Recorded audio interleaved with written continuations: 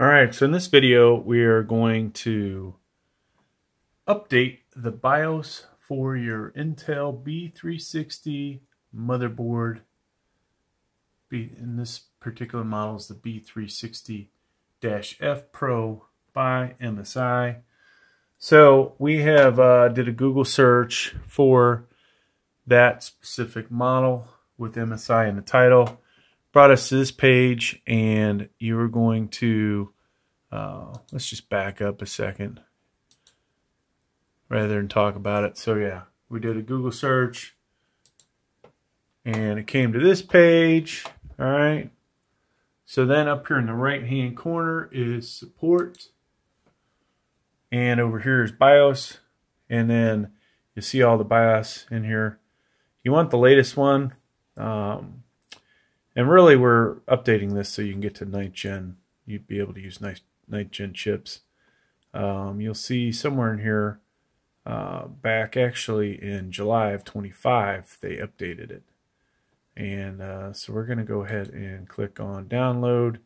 And you see down here, what do you want to do with this? So I have a thumb drive in there. We're going to save it to the thumb drive. And in here, I created a folder. And I'm going to overwrite the one I did in here already. Just so you can see I've downloaded it. So it's in there. So we are ready to go. Now I got to switch out computers. This is a Dell. That's a different computer.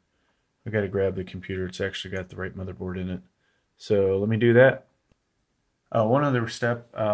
You want to extract all on that file that you downloaded. Glad I remembered this. We might have got in there and been like, oh. So now there's a folder with all your files in there ready to go. Alright, so we are in our BIOS. Usually, what is it, delete or F2 will get you in here. So in here, we're going to find the location for our BIOS update. And so down at the left here is M-Flash, and system will auto reboot and enter M-Flash mode. Do you want to enter M-Flash mode? I'm going to click yes. Alright, so we're in here under M-Flash, and luckily we made this file easy enough to find. There's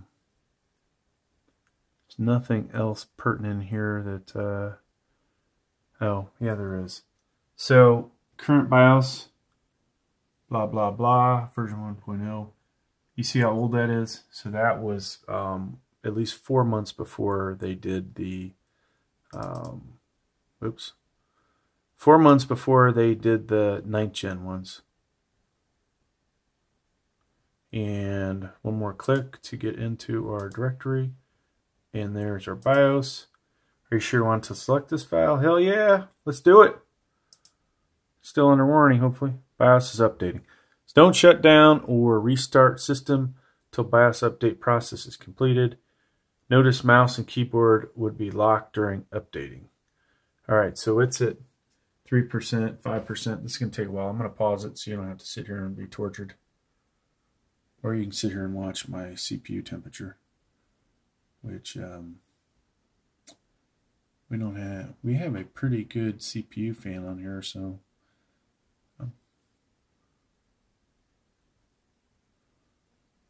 CPU RPMs. All right, let me pause this. All right, folks. So it actually, if you fall asleep at the wheel, you miss it rebooting on its own. So things look pretty good. I'm going to reboot it again so that we can see what if it took or not. Restart anyways. We're going to jam on the delete key here in a second. Used to be, before I had these SSDs, it would take forever for these things to boot up.